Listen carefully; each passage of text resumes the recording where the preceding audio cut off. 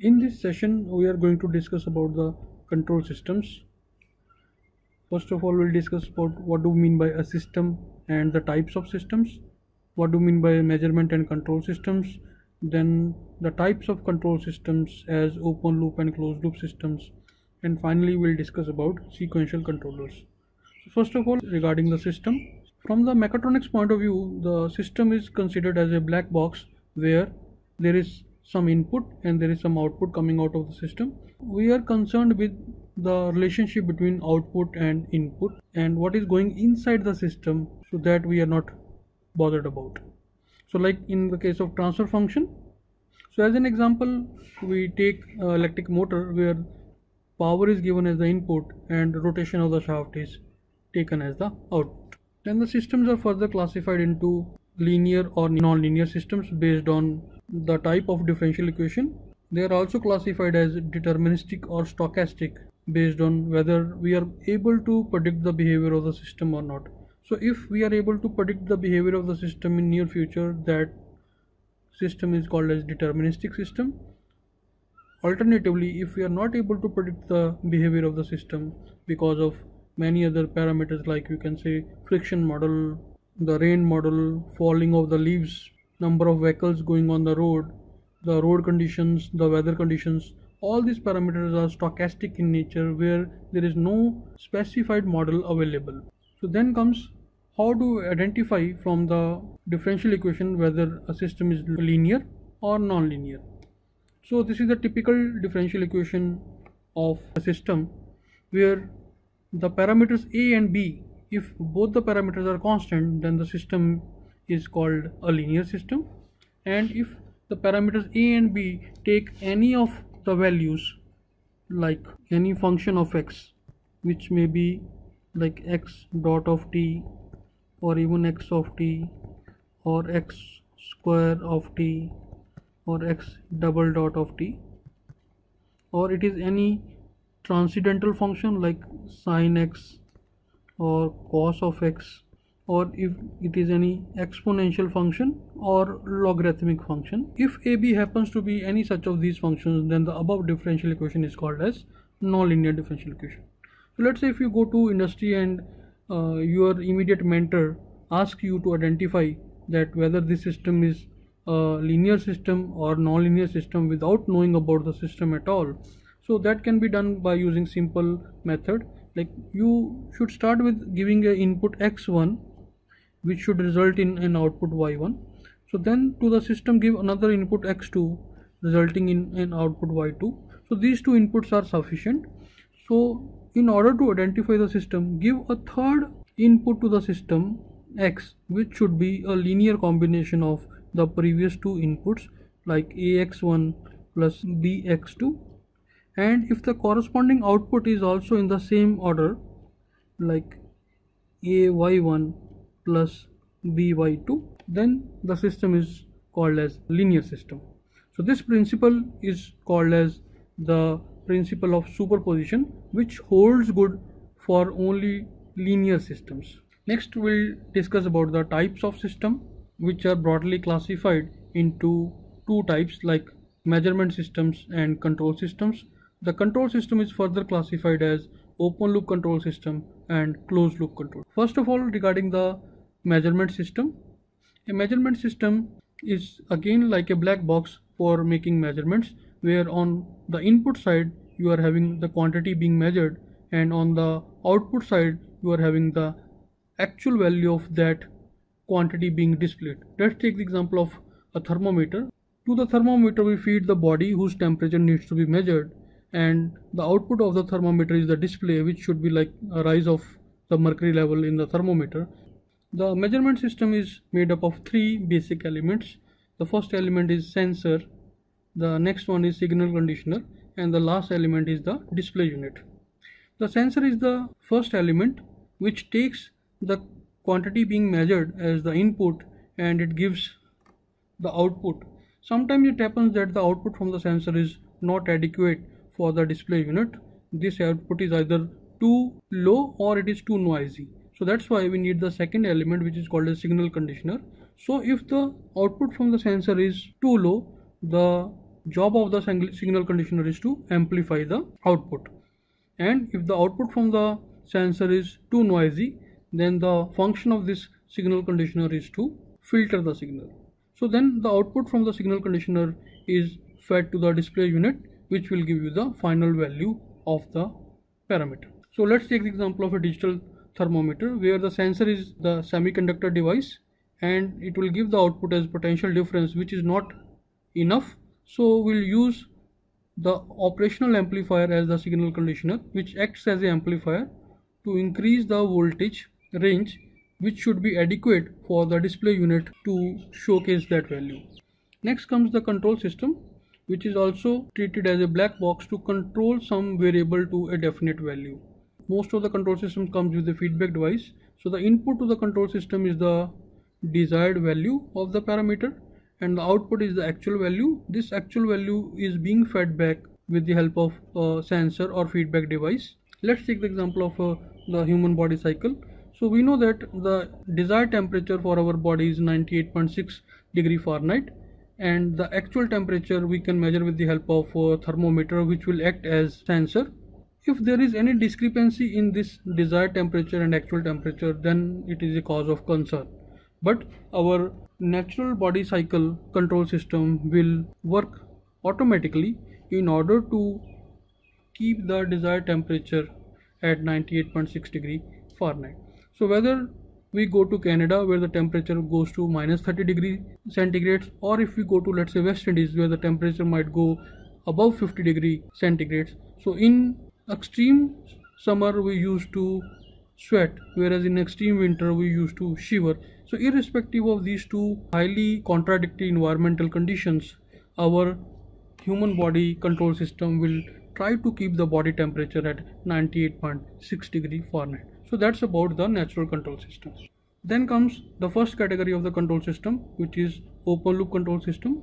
So where there is only input and output, but there is no feedback device. So which means that the control system does not have any parameter to improvise or modify the performance of the system. Whatever is the output coming from the system, so if that is found to be satisfactory, in those such examples we can deal with open loop control system. The open loop control systems are still very popular because they are simple, they are extremely cheap, but they are a little bit inaccurate. Let's take the example of a thermometer. So to the thermometer we feed the body whose temperature needs to be measured. It will sense and it will display the body temperature, but the thermometer does not have any measure to modify the body temperature. Let's take the example of something from day-to-day life. Let's say we stand on one leg with both the arms in the air, and let's try to close the eyes. So as we close the eyes, our sensory feedback to the mind is disconnected, so we'll try to wobble. The next example is the Pizza Hut shop. So if you see any typical Pizza Hut shop in a mall, so the main control objective of the Pizza Hut shop is to sell maximum pizzas and as well as to satisfy the customers by keeping minimum waiting time. If you see clearly, the Pizza Hut shop does not have any sensor to identify or to measure that how many people are going to enter in their shop in the next 30 minutes. But based on their statistical data or based on their performance of the last 1 month, they should be able to do their job in a decent manner. The next example is of toll plaza. It's very difficult to predict that how many vehicles are going to enter the toll plaza in the next 1 hour. So all these are typical examples of open loop control system which works fine in day-to-day life. The next category is the closed loop control system. So let's take the example of automatic climate control in a car, where we'll, irrespective of the temperature outside, whether it is 40 degree or let's say 10 degrees in winters, we set the cabin temperature to 24 degrees centigrade. Similar thing with the cruise control. Let's take the example of a human body cycle, which will try to regulate the body temperature at a desired value of 98.6 degree Fahrenheit. So if we go to Canada where the temperature is minus 30 degrees centigrades, or if we go to West Indies where the temperature is in the range of 50 degrees centigrades, like in winters we like to shiver, whereas in summers we like to sweat a lot. So irrespective of all these weather conditions, our human body cycle control system will try to keep the body temperature at 98.6 degree Fahrenheit. This figure shows the block diagram of a closed loop control system where we are having a plant to which we will give the desired value and we'll measure its actual value with the help of some sensor that will be fed back. From here we'll construct the error signal, and the function of the controller is to minimize this error. The output of the controller is control input, which will be fed to the plant. Next we can see the closed loop control system in more detail, where we are having three units. One is called as the comparison unit, control unit and correction unit. So the function of this comparison unit is to compare the difference between desired and actual output. The function of the control unit is to take the decision. It is basically working as a mind. The function of the correction unit is to execute the decision taken by the control unit. So at the correction unit, all the physical actuators will come which will be there to compensate for that error signal. So we'll discuss this in more details by taking a couple of examples. Next we are going to discuss the sequential control system, where the control actions are either time driven or they are event driven. To execute these control actions in a systematic manner, we need to make electric circuits which are operated with the help of relays, or there are cam operated switches. So we'll take the example of, let's say, power stroke in a car, where we can see that with the help of camshafts the power stroke has been executed in different cylinders and the firing order has been set. Next we can take the example of a domestic washing machine. The controller of that washing machine execute number of steps at different times. So like pre-wash cycle, main wash cycle, then there is a rinse, then there is a spin, and there is a dryer at the end. So all these steps are executed at different times. That's why it's called as sequential control system. Next we'll discuss the example of automatic washing machine, which is a typical closed loop control system containing multiple cycles. So in this we need to identify each component in detail. So first of all, regarding the system, so in this case the washing machine drum is the system under study. Next we choose the desired program which will set the desired value of all the different parameters. So first of all, we need to identify those parameters which are important from the control point of view. Of course, the washed clothes is one of the outputs, but if we see from the controller point of view, there are other parameters which are also important. So the first parameter in this category is the water level. The controller needs to know that how much level of water is present in the washing machine drum at present. This will be measured with the help of, let's say, water level sensor, which will be fed back. So based on the desired program, the machine control unit will instruct the pump, which will act as a correction unit, to raise the level of the water to desired value. So the next output is the water temperature. So to measure the water temperature, there is a thermistor which will act as a temperature sensor, so which will be fed back. So then the error in water temperature will be constructed. Then the machine control unit will decide that in order to nullify this error in water temperature, it will instruct the heater to do the job. So next is the door opening closing. The door must be closed for the machine before executing the next cycle. So this opening and closing of the door can be sensed with the help of limit switches. So accordingly it will be fed back and error in the door open closed will be executed, and the machine control unit again will instruct the corresponding motor to take the necessary action.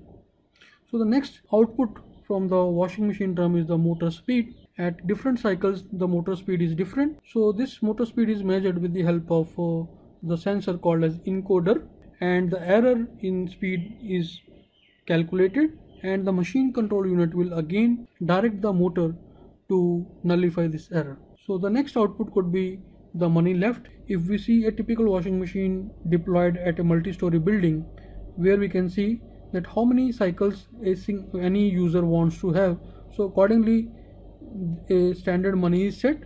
So let's say if the person wants to have 3 cycles, let's say each cycle will cost around 20 rupees, the person can feed 60 rupees. So based on the money left, it will show the display on its display screen that how many cycles are still left.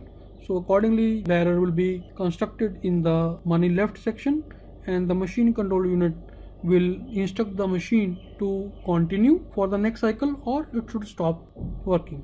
So this is how we can see there are different outputs, and we need to identify their proper feedback device or sensors through which those outputs can be sensed. Finally, we need to select the proper correction unit through which the compensation error, and finally we need to choose the correct correction unit through which the error can be nullified. Next, let's take the example from day-to-day life. Selection of a new player in an ODI team. The new player is the system which we want to study. Depending upon the balance of the team, the new player could be a batsman, a bowler, a wicket-keeper, or an all-rounder. So first of all, we will set some standard parameters which will be called as the desired output of the new player. Then based on this, we'll measure the output of the player in the last 6 to 8 months or 1 year. So the first output is, you can say, performance in Ranji Trophy, Deodhar Trophy, IPL in the last 6 to 8 months. What is the sensor in this case? So the sensor which will give us the live performance updates is, like you can say, Crick Info or Crick Buzz. So the moment the player, let's say, strikes a 6 or 4, so all its average strike rate, number of sixes, number of fours will be updated in real time. So that will be fed back, and then error in performance will be calculated. So then the control unit will be the BCCI selection panel, and based on the error in performance, the selection panel will decide that for that player whether it needs to send that player to the National Cricket Academy or they want to test or try another player. So the next output for the player is the fitness, entirely independent of the previous output parameter, whether the player is performing well or not. So if its fitness is not good, then the player should not be selected. So in order to measure the fitness, so the sensor is typical yo-yo test. So based on this yo-yo test, actual fitness of the player will be fed back. So then the error in fitness is calculated, and again the selection panel will decide whether to send the player for fitness training or not. The next output is steroids. So even though player is performing well, the fitness of the player is extremely good, the player has taken some steroids, so then the player should not be selected. In order to measure the steroids, so we have the doping test. So the doping test will act as a sensor, so which will feed the performance of the player, and then error in this steroids will be calculated, and then the selection panel will decide whether to give a chance to that player or we should go for the another player. The next output parameter is injury. So that injury will be reported with the help of X-ray scanning by the doctors. So based on that report, the error in the injury will be calculated, and again the selection panel should take the decision, and it will consult the physio, so whether the injury is severe or not. And finally the teamwork. So along with all these parameters, from the feedback from the dugout will be taken into account, and finally the selection panel can ask the player to go for some teamwork sessions. So this is how we can see example of the closed loop control system, where different colors, you can see it will represent one single cycle based on one single output, the sensor, and the correction unit based on that particular cycle. So in the next, you can try some practice problems which are discussed in the last couple of slides. You can try to make similar way the block diagrams and practice. Thank you.